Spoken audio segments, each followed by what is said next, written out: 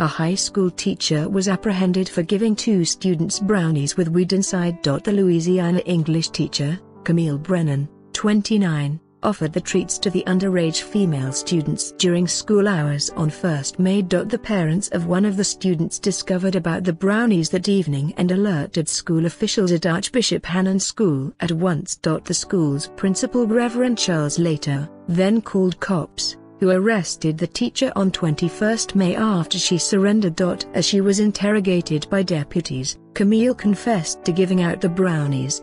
She quit her position soon after the investigation was started. Camille was charged with 2 counts of marijuana distribution and 2 counts of contributing to the criminal behavior of a minor. Reverend Latour sent an email to parents explaining Camille's arrest. The inquiry is continuing and might result in further charges for Camille.